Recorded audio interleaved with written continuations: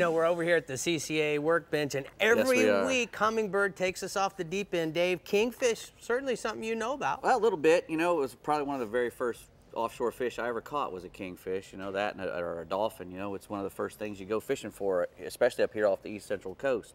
We don't have to go that far to get out to them. 80 to 120 feet of water, usually in the wintertime, even shallower than that in the summertime. In the summertime, they come all the way up close into the shore, especially the bigger ones. They'll be right up on the pogies. But during the spring and the summer, we'll get big schools of them up off, you know, in 120 feet of water on little ledges and any kind of wreck, anything that'll hold bait will hold kingfish. And pretty much how we would troll for them, fish for them, is we would troll.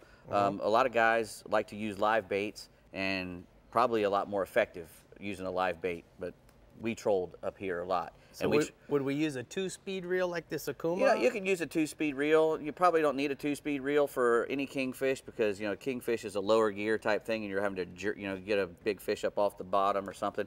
A kingfish, he's a mackerel fish, so he's built for speed, not stamina, just like a big wahoo. You know, they're pretty good for a couple good runs, and that's about it for them. You know, they got that white meat that, you know, it's not real dark red meat that can pull and pull and pull like a tuna fish can.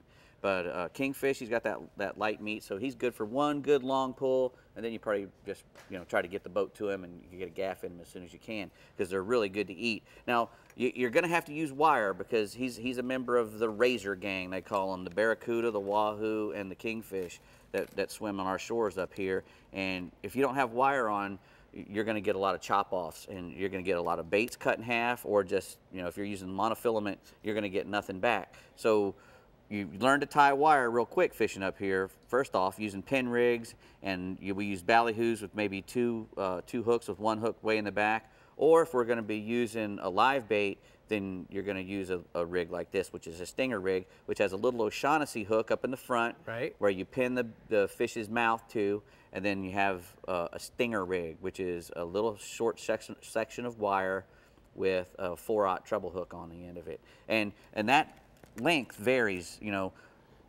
For the pogie, which that one you were holding is a little 3-inch little stinger, but the bigger the bait, size of the bait. Yeah, the bigger the bait, the further you want to get that hook back in the tail, because all mackerel fish, and kingfish especially, they attack the tail.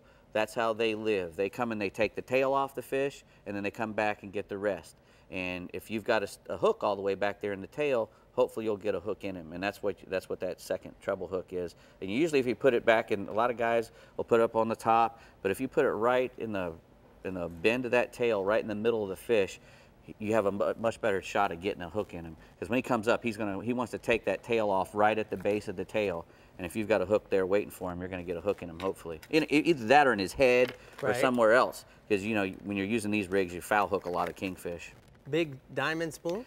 Big spoons work. We troll spoons. Diamond jig? Man, big diamond jig. We troll that thing, and kingfish love to eat it.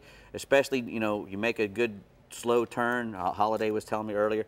The same thing. You make a slow turn with your ballyhoos or a jig, and they sink a little bit. Those kingfish will come up off the bait pod and nail that thing.